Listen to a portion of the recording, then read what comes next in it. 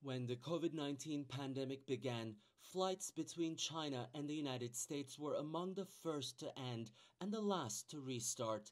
With no travel for an extended period of time, people-to-people exchanges of all kinds lagged.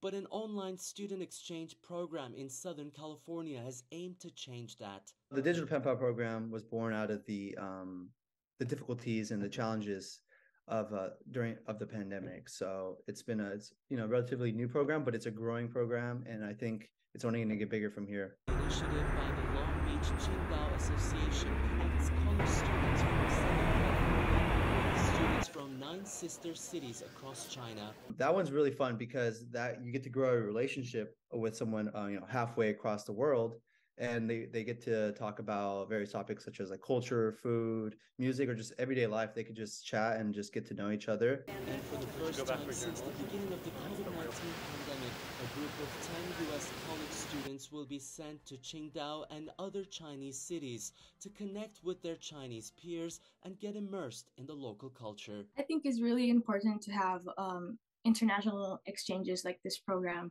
because it opens up your mind to a lot of possibilities, a lot of understandings between two different, like completely different cultures. The exchange program aims to create so-called citizen ambassadors who appreciate the need for cross-cultural understanding, and it's hoped that seeds of these friendships will help strengthen ties between the US and China.